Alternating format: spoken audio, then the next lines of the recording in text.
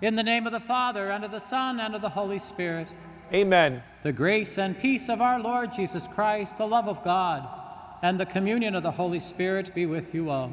And with your spirit. My sisters and brothers, we gather now on this solemnity of our Lord Jesus Christ, King of the universe. We acknowledge today as earthly rulers come and go, the kingdom of God lasts forever, and Jesus Christ reigns supreme as King of heaven and earth. Let us humbly come before the Lord now to confess our sins and to be strengthened by his grace, his pardon and peace. Lord Jesus, you have reconciled the world to yourself through the blood of the cross. Lord, have mercy. Lord, have mercy. Christ Jesus, your kingdom lasts forever. Christ, have mercy. Christ, have mercy. Lord Jesus, you are the Messiah, our King and our God. Lord, have mercy. Lord, have mercy. And may Almighty God have mercy on us, forgive us our sins, and bring us all to everlasting life. Amen. Glory to God in the highest, and on earth peace to people of good will. We praise you, we bless you, we adore you, we glorify you. We give you thanks for your great glory. Lord God, heavenly King, O God, almighty Father, Lord Jesus Christ, only begotten Son, Lord God, Lamb of God, Son of the Father, you take away the sins of the world, have mercy on us. You take away the sins of the world, receive our prayer. You are seated at the right hand of the Father, have mercy on us. For you alone are the Holy One, you alone are the Lord, you alone are the Most High, Jesus Christ, with the Holy Spirit, in the glory of God the Father. Amen. Let us pray.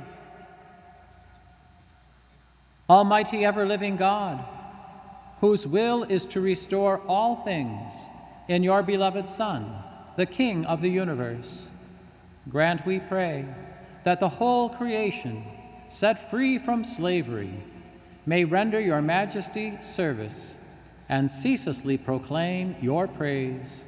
Through our Lord Jesus Christ, your Son, who lives and reigns with you in the unity of the Holy Spirit, God forever and ever. Amen.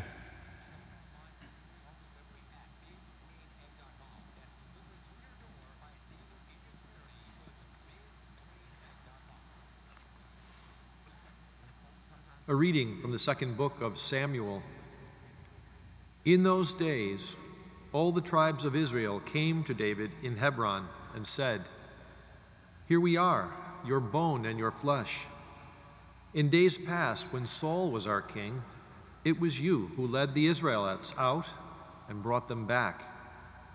And the Lord said to you, 'You shall shepherd my people Israel and shall be commander of Israel.'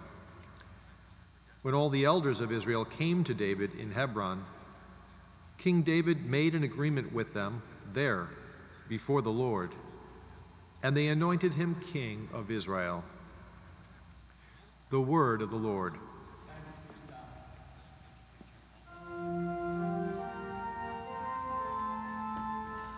Let us go rejoicing to the house of the Lord.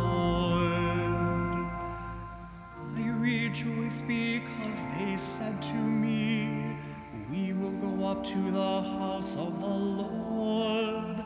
And now we have set foot within your gates, O Jerusalem. Let us go rejoicing in the house of the Lord. Jerusalem built as a city with compact unity. To it the tribes go up, the tribes of the Lord. Let us go rejoicing to the house of the Lord.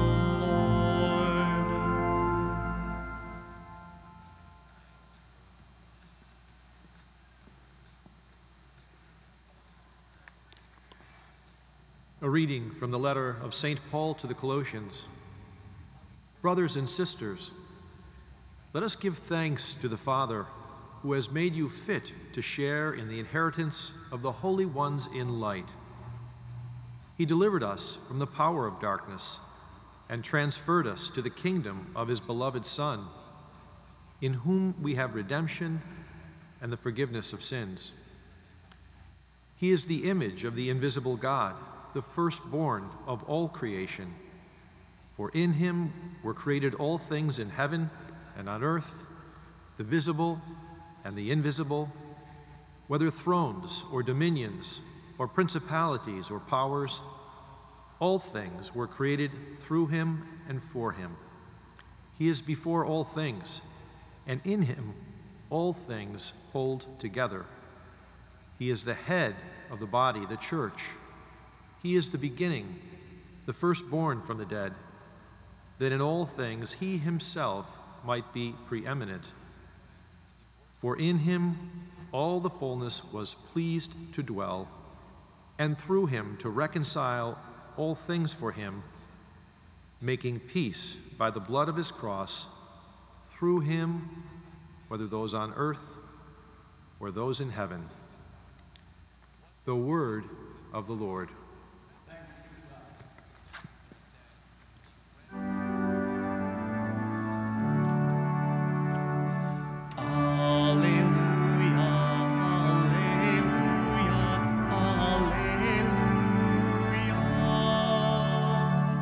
Blessed is he who comes in the name of the Lord.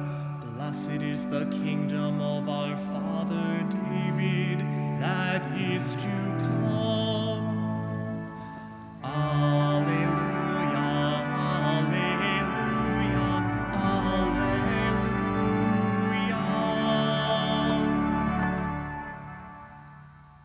My sisters and brothers, the Lord be with you. And with your spirit. A reading from the Holy Gospel according to Luke. Glory to you, O Lord. The rulers sneered at Jesus and said, "He saved others, let him save himself, if he is the chosen one, the Christ of God." Even the soldiers jeered at him. As they approached to offer him wine, they called out, "If you are the King of the Jews, save yourself." Above him, there was an inscription that read, "This is the King of the Jews." Now one of the criminals hanging there reviled Jesus, saying, "Are you not the Christ? Save yourself and us." The other, however, rebuking him, said in reply, "Have you no fear of God? For you are subject to the same condemnation. And indeed, we have been condemned justly. For the sentence we received corresponds to our crimes. But this man has done nothing criminal." Then he said, "Jesus, remember me when you come into your kingdom." He replied to him, "Amen, I say to you, today you will be with me in paradise." The Gospel of the Lord. Praise to you, Lord Jesus Christ.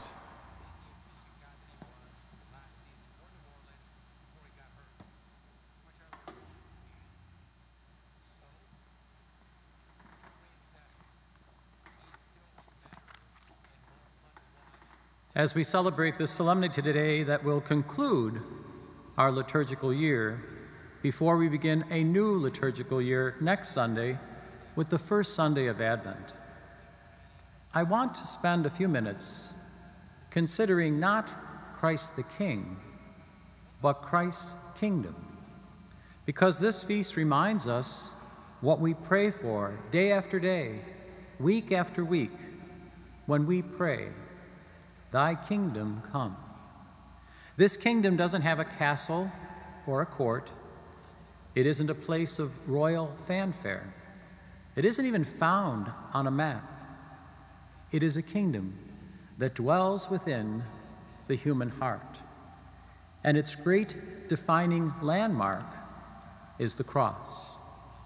This is where we encounter Christ the King in today's gospel reading.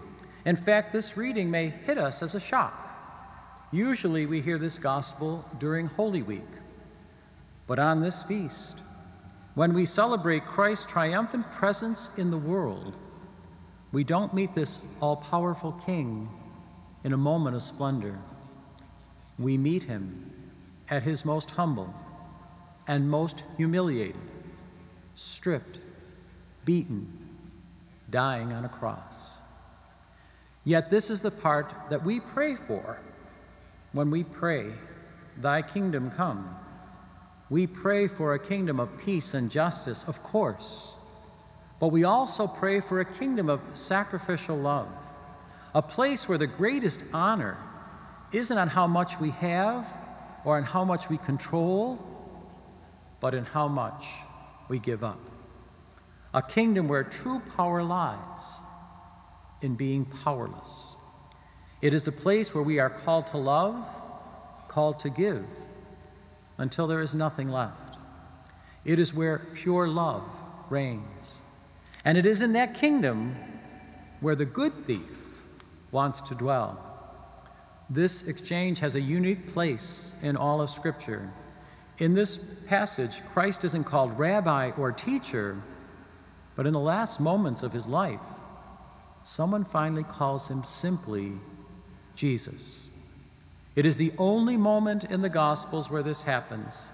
This is the only time that someone calls him by his given name. The man hanging beside our Lord speaks to him as a brother, as a friend. He talks to him literally, man to man. "Jesus," he says to him, "remember me when you come into your kingdom." These words passed down through history have become our words, the plea of anyone who has ever felt abandoned or lonely, desperate, or afraid. We pray that God doesn't forget us and that he gives us somehow his grace. In other words, "Thy kingdom come." And Jesus answers that simple prayer with these words, "Today you will be with me in paradise." The kingdom will come. One man's faith at the last moment of his life saves him. It is something that should give us all great comfort and great consolation. A father of the church, Cyril of Jerusalem, beautifully described how the first Christians received communion, saying that they made their hands like a throne to receive the Lord. The very title Christ the King has outlasted most of the world's monarchies. Kings, of course, have fallen out of fashion. There are only about 40 real monarchs now ruling in the world, and most of them are just figureheads. But the one we honor and the one we celebrate today, of course, isn't. As Paul describes him today, he is the firstborn of all creation, for in him the fullness was pleased to dwell. This is the one we celebrate. This is the one we prepare to welcome in a few weeks at Christmas. And this is the one who we will greet today with our hands outstretched like a throne as we receive him now in spiritual Holy Communion. When I was a teenager, a popular hymn was "The King of Glory." It says, "The King of Glory comes, the nations rejoice, open the gates before him. Lift up your voices." Today, this last Sunday of the liturgical year, we open the gates, we lift up our voices, we stretch out our hands, and we welcome the King of Glory once again into our hearts, praying like the good thief, "Jesus, remember me when you come into your kingdom." Amen.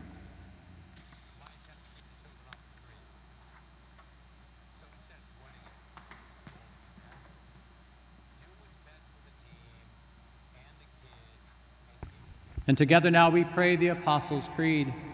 I believe in God, the Father Almighty, creator of heaven and earth, and in Jesus Christ, his only Son, our Lord, who was conceived by the Holy Spirit, born of the Virgin Mary, suffered under Pontius Pilate, was crucified, died, and was buried. He descended into hell. On the third day he rose again from the dead.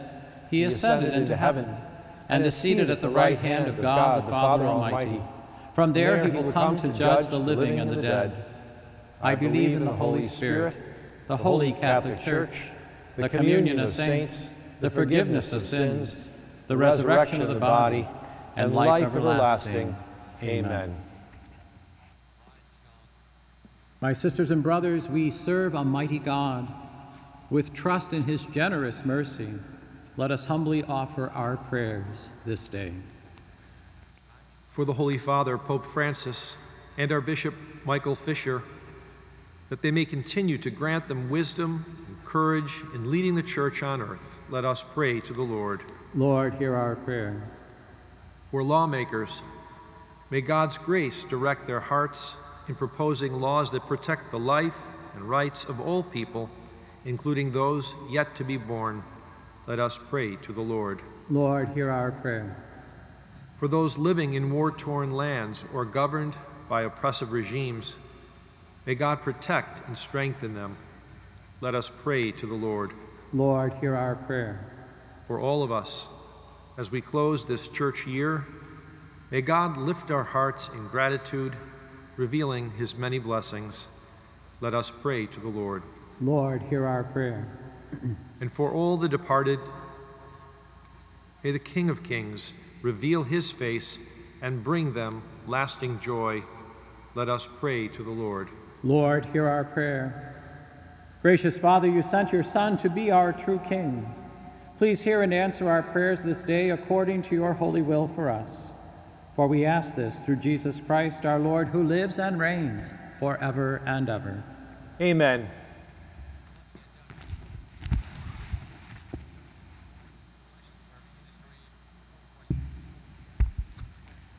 Blessed are you, Lord, God of all creation, for through your goodness we have this bread to offer, which earth has given and human hands have made. It will become for us the bread of life. Blessed be God forever.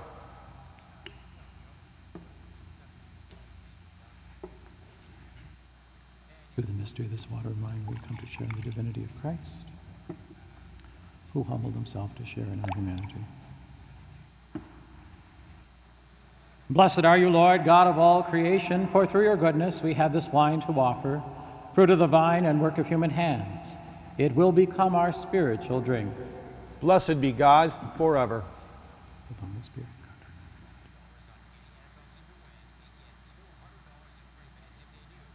Lord, wash away my iniquities. Cleanse me from all of my sins.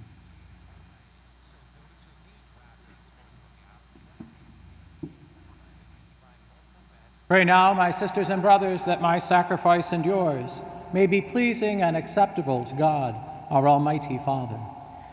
May the Lord accept the sacrifice at your hands for the praise and glory of his name, for our good and the good of all his holy church. As we offer you, O Lord, the sacrifice by which the human race is reconciled to you, we humbly pray that your Son himself may bestow on all nations the gifts of unity and peace. Through Christ our Lord. Amen. The Lord be with you. And with your spirit. Lift up your hearts. We lift them up to the Lord. Let us give thanks to the Lord our God. It is right and just. It is truly right and just, our duty and our salvation, always and everywhere, to give you thanks, Lord, Holy Father, Almighty and eternal God. For you anointed your only begotten Son, our Lord Jesus Christ, with the oil of gladness, as eternal priest and king of all creation, so that by offering himself on the altar of the cross as a spotless sacrifice to bring us peace, he might accomplish the mysteries of human redemption, and making all created things subject to his rule, he might present to the immensity of your majesty an eternal and universal kingdom, a kingdom of truth and life, a kingdom of holiness and grace, a kingdom of justice, love, and peace. And so with angels and archangels, with thrones and dominions, and with all the hosts and powers of heaven, we sing the hymn of your glory, as without end we acclaim. Holy, holy, holy, Lord God of hosts, heaven and earth are full of your glory. Hosanna in the highest. Blessed is he who comes in the name of the Lord. Hosanna in the highest. You are indeed holy, O Lord, the font of all holiness. Make holy, therefore, these gifts, we pray, by sending down your Spirit upon them like the dewfall, so that they may become for us the body and blood of our Lord Jesus Christ. At the time he was betrayed and entered willingly into his passion, he took bread and, giving thanks, broke it, and gave it to his disciples, saying, "Take this, all of you, and eat of it, for this is my body, which will be given up for you."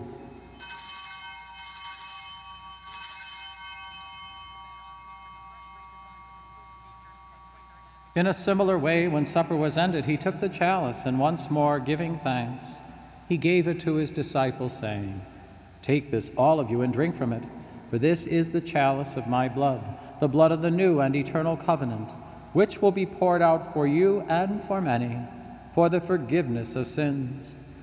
Do this in memory of me."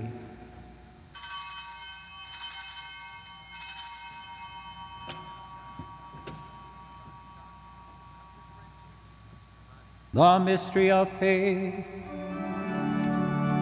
When we eat this bread and drink this cup, we proclaim your death, O Lord, until you come again. Therefore, as we celebrate the memorial of his death and resurrection, we offer you, Lord, the bread of life and the chalice of salvation, giving thanks that you have held us worthy to be in your presence and minister to you. Humbly we pray that, partaking of the body and blood of Christ, we may be gathered into one by the Holy Spirit. Remember, Lord, your church spread throughout the world, and bring her to the fullness of charity, together with Francis, our Pope, and Michael, our Bishop, and all the clergy, the religious, and all your faithful people. Remember also our brothers and sisters who have fallen asleep in the hope of the resurrection, and all who have died in your mercy. Welcome them into the light of your face. Have mercy on us all, we pray, that with the Blessed Virgin Mary, Mother of God, with blessed Joseph, her spouse, with the blessed apostles and all the saints who have pleased you throughout the ages, we may merit to be co-heirs to eternal life, and may praise and glorify you through your Son, Jesus Christ.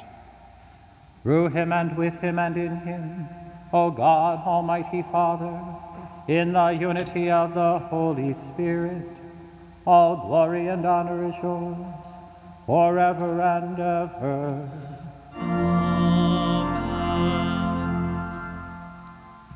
At the Savior's command and formed by divine teaching, we dare to say, Our Father, who art in heaven, hallowed be thy name.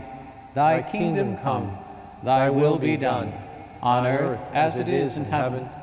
Give us this day our daily bread, and forgive us our trespasses, as we forgive those who trespass against us. And lead us not into temptation, but deliver us from evil. Deliver us, Lord, we pray, from every evil, and graciously grant peace in our days, that by the help of your mercy we may be always free from sin and safe from all distress, as we await the blessed hope and the coming of our Savior, Jesus Christ. For the kingdom, the power, and the glory are yours, now and forever. Lord Jesus Christ, who said to your apostles, Peace I leave you, my peace I give you, look not on our sins, but on the faith of your church, and graciously grant her peace and unity in accordance with your will, who live and reign forever and ever. Amen. My friends, the peace of the Lord be with you always. And with your spirit. And may that peace now enter your hearts and your homes, and all with whom you share peace today.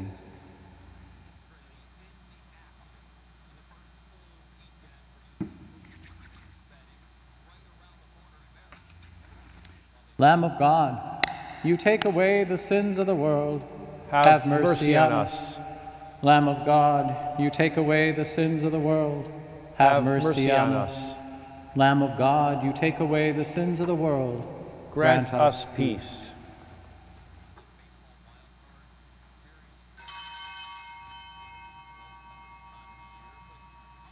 Behold the Lamb of God. Behold him who takes away the sins of the world. Blessed are those called to the supper of the Lamb. Lord, I am not worthy that you should enter under my roof, but only say the word, and my soul shall be healed.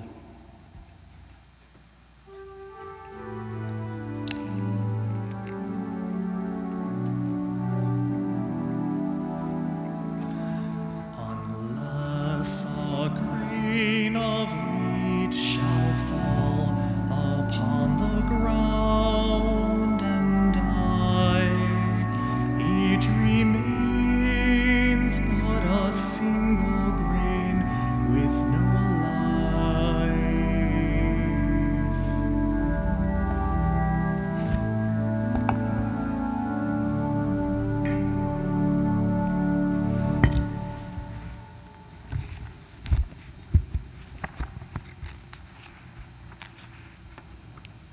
Let us pray.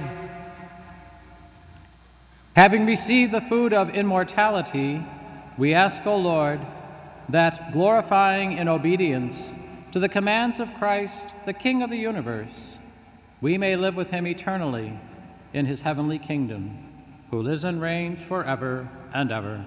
Amen. And our prayer now for Father Baker's canonization.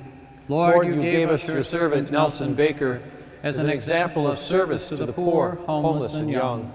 By Father Baker's ardent concern for those in need, inflame our hearts and lives with compassion for the poor, justice for the oppressed, hope for the troubled, and courage to those in doubt.